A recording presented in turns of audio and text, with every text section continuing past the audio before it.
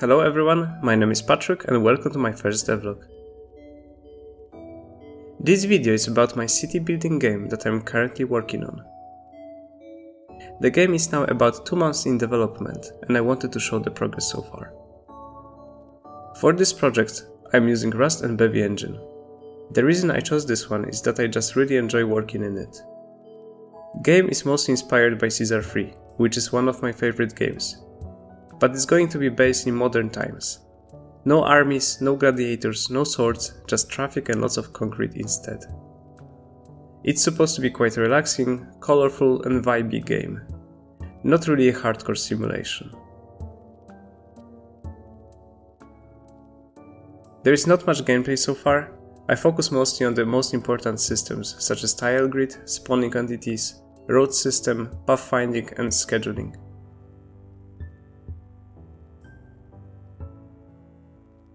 Tile grid is literally the base of the game. Entities can be spawned dependent if the tile is empty or it has the correct base for a given entity type. For example, buildings can be spawned on every free tile, but the cars can be spawned only on the roads.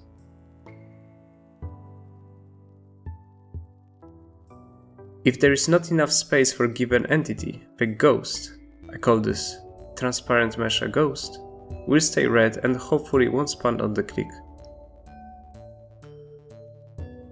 There are 4 types of entities in the game so far: buildings, cars, roads, and the other random objects that are there just for the looks. Building needs a road address in order to be active, otherwise residents will not be able to access it. This is logic that I took shamelessly straight from Caesar 3, but it kinda makes sense. Residents of our city apparently refuse to walk off the beaten track. There are currently 3 functions building can have in the game: home, work and shop. But there is no logic assigned to them yet. These are just labels allowing for traffic to go somewhere. By the way, I still have to spawn each piece of the road with a single click. There is no click and hold functionality to spawn more entities at once and it's really annoying. I don't know why I'm doing this to myself. It's been 2 months.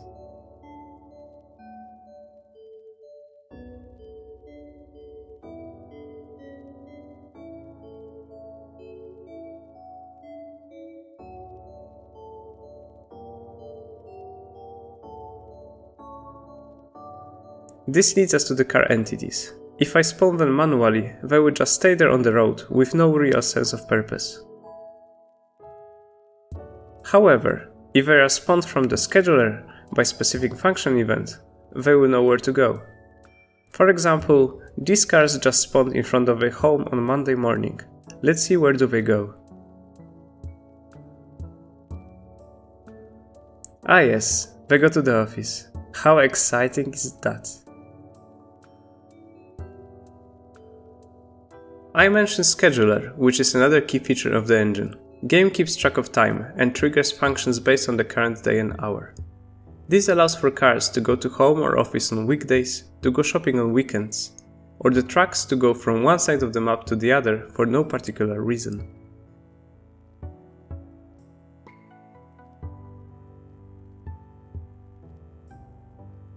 I defined all those functions in a JSON config file with label, crontab schedule and toggle so I can switch them on and off without recompiling the game. The update function ticks the calendar timer on every frame. When timer is finished, it will add 1 hour to the clock. If the new hour is equal to 24, it gets reset to the new day and updates the calendar day and weekday. At last, it updates date visible in the UI and sends a check trigger event that would be consumed by the trigger function. Trigger function then will iterate through the event schedules and check if any of the events should be triggered. I used A* algorithm for pathfinding, but I want to talk about it more in the next video. As you can see, I choose low poly art style for the project. Well, I am not really an artist, so I reckon this is my best shot for creating a game. I got this set of assets from internet, but in future I want to try creating low poly models myself, just to keep them consistent. Hopefully, not consistently bad. This is also my first project in 3D, and some of the first tries are definitely worth sharing in the video.